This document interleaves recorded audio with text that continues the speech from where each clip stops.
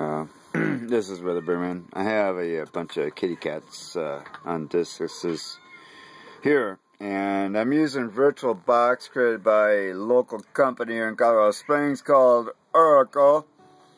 And basically I could boot the kitty cat GMG file into the DVD drive, and then there you have it.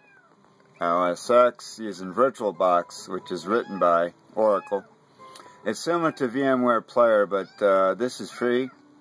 Installed it, so basically I'm gonna load a kitty cat 10.6.8, and then eventually I'll get Mountain Lion in my VirtualBox. So yes, I will have a Mountain Lion in this AMD machine.